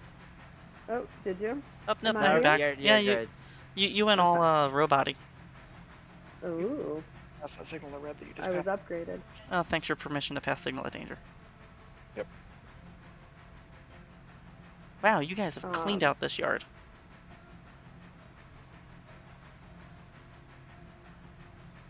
We should go up on the logging branch more often. Are there engines here? How full is this yard?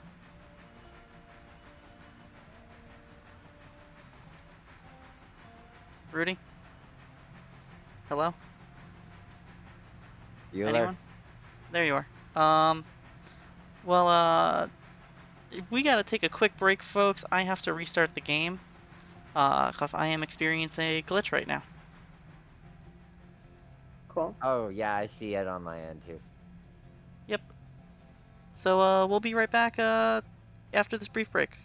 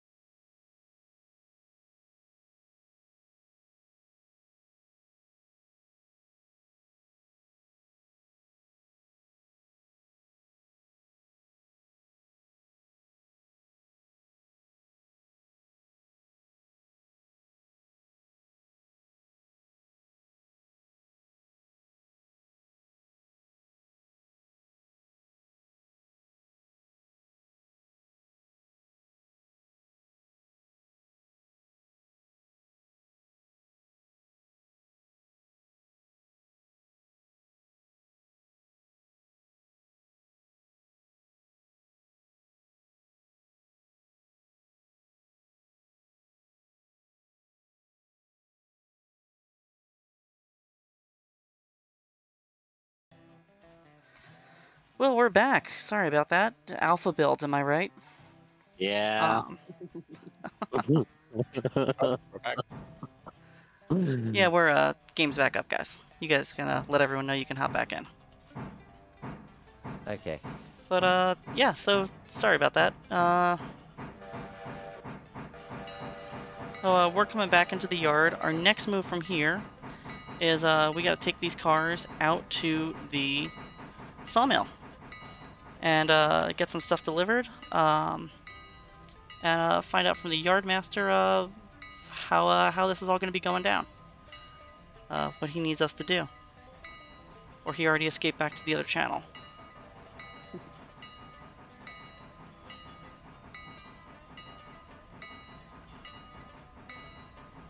Not sure. Not sure. I'm sure we'll hear soon. I think he's listening in. He will let us know telepathically. Yes, or Discord pathically.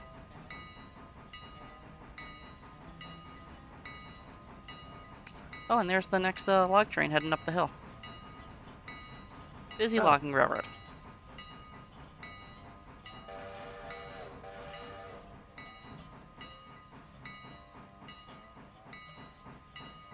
So, favorite rod locomotives? Logging thought you rod said locomotive. Logging rod. Yes. I don't know. It's I'm gonna go with this one. I am a fan of the non-emitteret. You're a fan of the non-emitteret? Alright, shall we get this thing over to the engine servicing and get this thirsty thing filled up while we wait for our find out what we're doing next? Or I'm I here. can do. Hello. Hi. Alright, you'll let us know when our train's made up? Yep. I already got the power pulled out for it, so it should be pretty quick. Sweet. Yeah, we saw that coming in. I guess we're taking 40. Yep.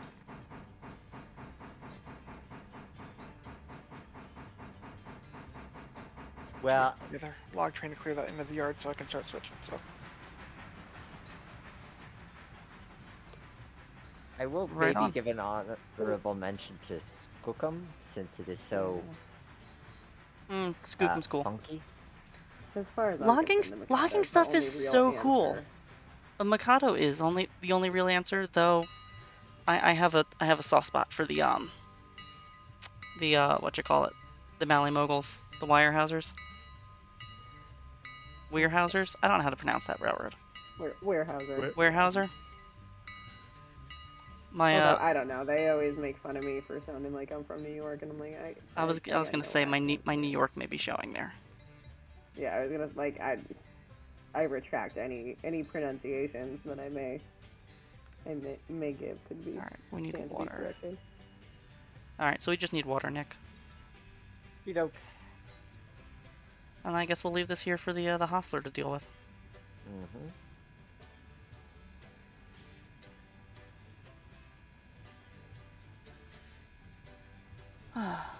All right. We had a viewer question come in earlier this week, and you and I were talking about this earlier, Bethan. But the Heisler, there's videos of it running with the keep rolling back, Nick, with the third truck connected on the tender. I guess that's the tender. And there's videos of Yeah. it running without that connected. What's up with that? Okay, so I asked Rowdy, and I asked Brian, and they both went from like 0 to 65 in like, I don't know, a tenth of a second, and they were like, "Well, that was the dumbest thing." So apparently, in which I didn't realize that I was asking about. Apparently, in the early 90s, they were experimenting with nylotron bearings, and all I could get out of them was it went terribly wrong, very bad, disaster, stupid. But let's think of a lot more colorful language here. Yes. And they just never hooked the rear trucks back up because they didn't have bearings. Well, I got simple answer. Cool experiment. I guess cool experimenting with different material, but yeah. Yeah, I don't. It's apparently. I'm guessing there is more to the story, but that's what I got. Oh, that's still pretty cool nonetheless, and kind of crazy that spotted it while watching. Yeah. He's a super fan of the other railroad, and kind of Yeah, crazy that he just spotted it I while asked going a about his question. day. They were like, "The hell's asking?" Well, I've run down the yard over to Caboose 25 to wait for this train to get made up. I figured I'd stand in the gauge here on the main and foam a little. Highly responsible. Yeah, right. I see a red signal on that end, so I don't think anything's coming.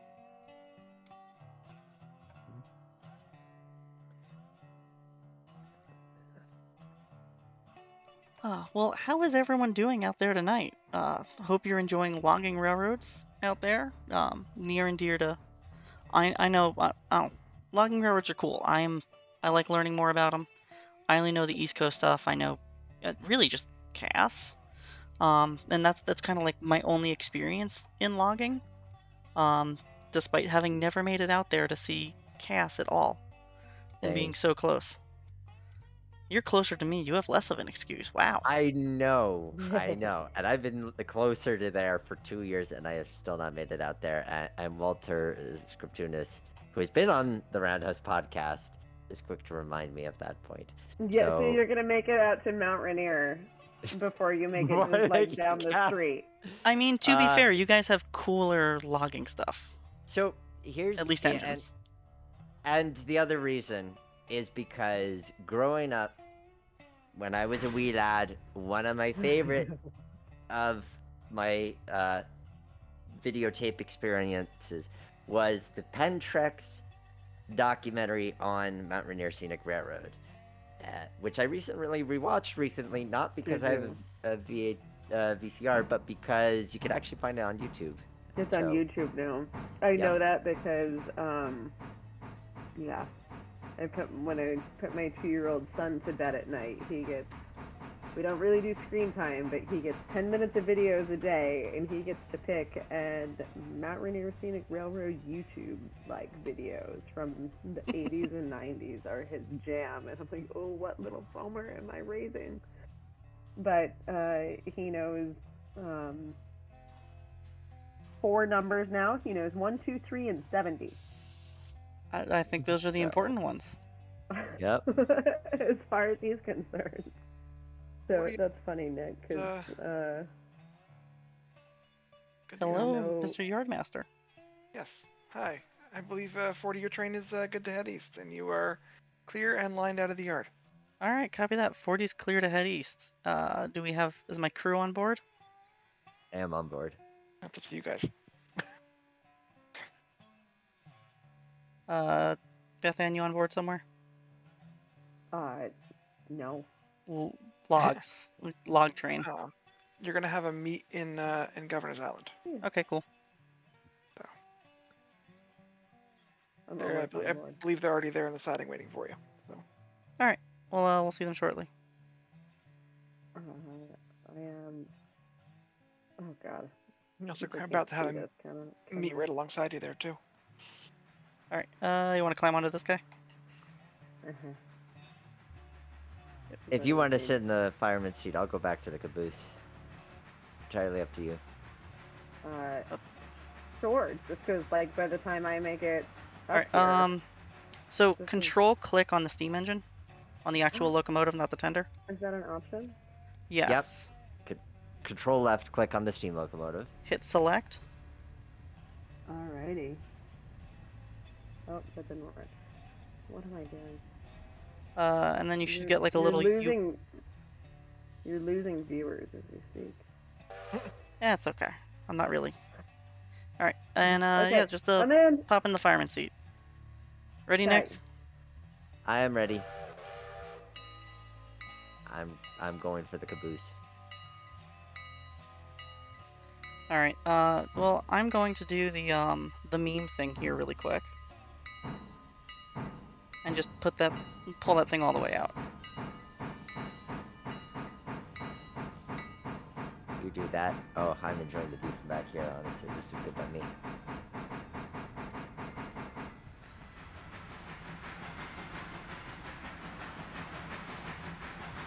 So, for our viewing audience, any questions for our esteemed guest about the Mount Rainier Scenic Railroad, past, present, future? What whistle will it wear? Questions of that nature.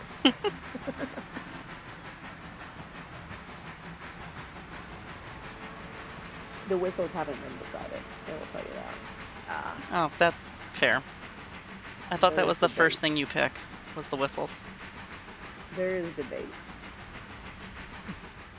So, And that's one of those things that, like, you know, Brian and Rowdy are working on these things, like 50 hours a week, and I'm not. So they get to override any of my opinions. well, while we're waiting for folks to submit their questions, I'll put another one of mine out there, which is, of everything that you've been encountering so far in this adventure, I'm sure there's been plenty of unpleasant surprises, but what has been perhaps the most pleasant surprise, something unexpected that you weren't planning on going in, that you've experienced, that you've enjoyed, or that's been beneficial for what you're doing? Yeah. Our volunteers. Oh, am I still connected? Yeah, you're still connected. Yeah, we still Yep, hear you. Yep, we still hear you. It went like for a sec. I'll be interested to know what the answer is in like 3 months. But the last year of this for me has been really lonely because it's been a one person. I mean, Brian has been in the shop and maintaining the grounds, but like the business side of things, it's been a one person show thing. Like, okay, like what the hell are my ideas and what is my plan? And you know, it's been, yeah, it was just me in my home office saying like, this is job. And the volunteer turnout has been amazing, and I am just so stinking happy and proud to see how, and when I say how young our volunteer base is, that is with a tremendous amount of respect for the volunteers that have been around, right? And even we've got some new folks that are newly retired, that are that are showing up, and they've got time in the weekdays to come down, and like, so grateful for them. But for me, being able to like have high school kids that say like, hey, I want to go into railroading and this seems like a good place to learn, is that okay? Oh, that is so cool. Yeah. Like, yes. And we had one guy who's, well, it's two of them, 17 and 18, like, hey, I want to go into railroading, like, is there an internship possibility, or, you know, blah, blah, blah, and it's just, like, they are so nice and so proactive and so helpful. And for the longest time, I was the kid that didn't, like, you know, that just, I always, I don't know, like, I started in this railroad world when I don't know, when I was 21, 22, and even now, by most standards, I'm still a young whippersnapper, but feeling like I am sort of the elder statesman, and watching all of these folks that are energized and younger than I am, get interested, because, you know, like, we talk about, so much in this industry, we talk about, like, who's going to be there? These, you know, these things are going to go away, like, the volunteers are dying, like, the talent is dying, the knowledge is, and now, you know, we've got folks now that sort of learned from the people that originally ran and maintained the locomotive, so sort of second generation, and now we're to the third generation, you know, sort of removed from these logging operations, and to see such a good community and like this group of for the most part, guys in the 20s show up every weekend, and how, like, it's a railroad. Like, we absolutely make fun of each other, and no one's delicate about anything, but they are welcoming, they are inclusive, they are warm. And to see that and experience that is, like, it's just a joy. It fills my little heart, makes it grocery sizes. It's tremendous that you're providing that experience for these people, because there aren't a lot of functioning tourist railroads in the state of Washington right now. Mm-hmm. So for them to have something that they can engage with, quote unquote, for fun, and that can lead to bigger and better things for them. But even just developing school or skills and team building, even on those levels, it's phenomenal. Yeah, and I mean, like, if we lose them to a short line a few years down the road, like, so be it. That's okay. Like, that's and I pick on Scott and Tim and Andy. They all have railroad jobs, and they're coming back to help. That's sort of saying, I got my start here, so I'm going to give back. That's one of the things that one of the guys who brought me up in the industry said was, like, I could, like, he personally, not so much the general manager, but he personally considered it to be a teaching railroad. And he was happy when people left and got a job at a different tourist railroad, a short line, a class 1, and to be that reference, to be like, yeah, no, they're good, we taught them well. And I think that's the perfect way to think of the tourist industry, and as like a moving forward of, like, this is a place where you start when you're young, you get your chops, you learn good stuff early, and then you move on to bigger and better things, and maybe you come back in 5-10 years and you start helping out again. Yeah, and that's it. I want, at the end of the day, if they're picked up by another railroad, I want the railroad to be impressed with their skills and their knowledge and their diligence. And then, as far as I'm concerned, we've done our job. It's part of preservation is teaching the skills. It's not gatekeeping. It's teaching the skills needed to help keep this industry alive. Yeah. Now, as we have a question from the Goose Man, who says, not really not Rainier Scenic Railroad question, but what are your favorite whistles? Oh, I hate this question. I can never decide. I'm a musician. It's hard for me to pick my favorite chord. Easy for me. CP, 4-chime, and NW hooter. That being said, I'm gonna have to go with a very, very basic SP6. It's like the Lionel whistle. It just sounds so good. So that's my basic answer. But I'm happy to play with any whistle that's on the engine.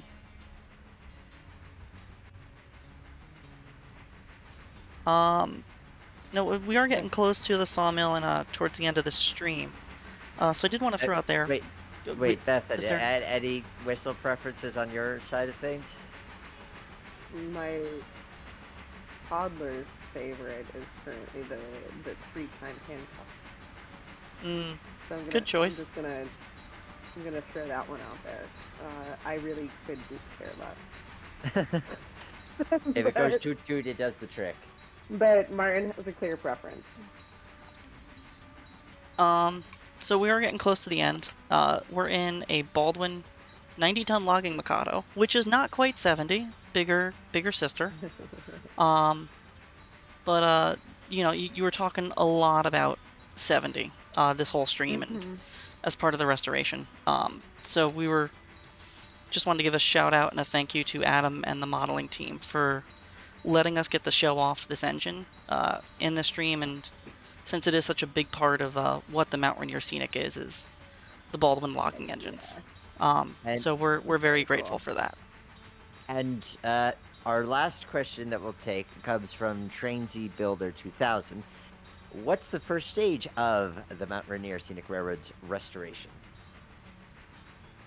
The first stage, I mean, I'd say we're already like we're in the midst of that now, and that's at least getting a basic tourist train service running, albeit not on our line, and getting income in through the rail bike. So I would say we are like 1 month away from the first stage being executed in full force.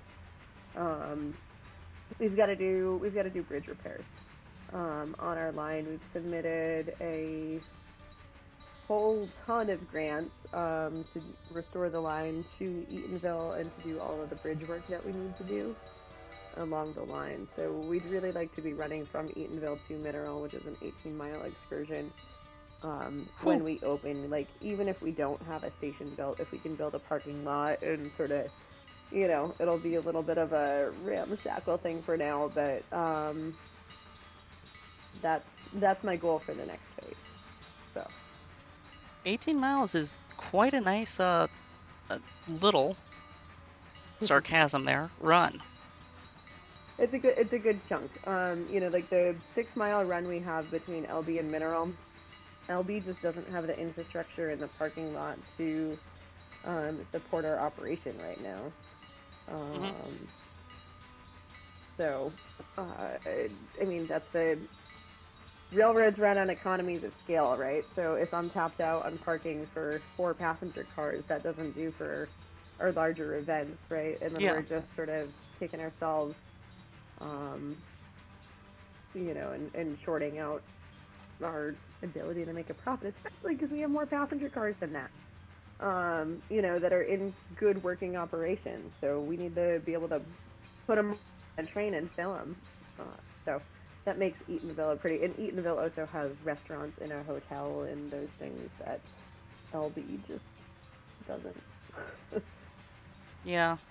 Nick, you mind getting the switch into the sawmill? Hold on. Yep, I can do that as a thing. And infrastructure's, I don't know, I don't think anyone talks about it enough of like, that's really like, everyone's like, run longer trains, run to this location, but you need the cars, you need the people, you need the parking lot space to be able to do that. Yeah, and that's what, it's not like that's not the sexy part of steam railroading, if such a thing exists. But we're not here to talk about the sexy part of steam railroading. We're here to talk about the nitty-gritty of it all. Yeah, but it's what's gonna keep the steam engines going choo-choo, ultimately. And that is my goal in everything I do, is like, okay, what decisions are gonna make sure that we are here in another 5, 10, 20, 100 years. Mm-hmm. That's Crazy Builder 2000 says, thanks for answering my question, Mrs. Maher, and I wish you and WFIM luck on the restoration. And I will plug them and say you could wish them luck, but you can also critically support them on Patreon by going to their website, WFIM.org, and there's links to their social media there, the YouTube videos, and the Patreon, where for I think the first year is $2 a month, and you're going to support the work that Bethan and her crew are doing. And if you're able to support them with larger donations, obviously, or by participating in their upcoming events, that is, of course, and appreciated. if you're local, come hang out and volunteer. Like, we're not too scary. Absolutely. Again, if you go ! Mount Rainier Scenic Railroad in chat, that will be there for you to be able to find their website, find all their information, their social media. If you're watching this later, we'll also put that down in the comments. I'm pointing below, but you can't see me. And if you guys had a good time tonight, be sure to check out our Discord for the VRA and stay up to date on all things VRA, railroading. We have a good time over there. It's a lot of fun, and you should definitely check that out. Thank you so much, Yeah. Bethan, for joining us tonight. Yeah, seriously, Yeah. thank you. We hope show. you enjoyed your first video game in 25 years. Yeah, I mean, well, thank you for putting up with me. Like, It was an absolute blast to have you on and getting to run you through this earlier in the week. Next time As I fell off the locomotive earlier in the week. Next time we'll definitely put you on train crew. We'll assume that now that you've come back into the world of video gaming, that you'll be all set for Yeah, train you know, crew. you passed your check ride. Congratulations, you're a brakeman. Oh, good. Oh, good. No P test All of my good required. safety tests. Well, I feel honored. And Rule G, it's expected to be violated on this railroad. So bring your own scotch. That sounds good. Thank you so much for watching. Please go support the Mount Rainier Scenic Railroad. They're doing what I think is some of the coolest stuff in preservation right now, and we're so thankful for having you on the stream tonight. Awesome. Well, thank you. Thank you all. And very as much. always, I'm Professor Casey. And I'm Professor Nick. And thank you so much for tuning in tonight. I'm trying to find the button. Have a good night, everyone. Good night. See y'all.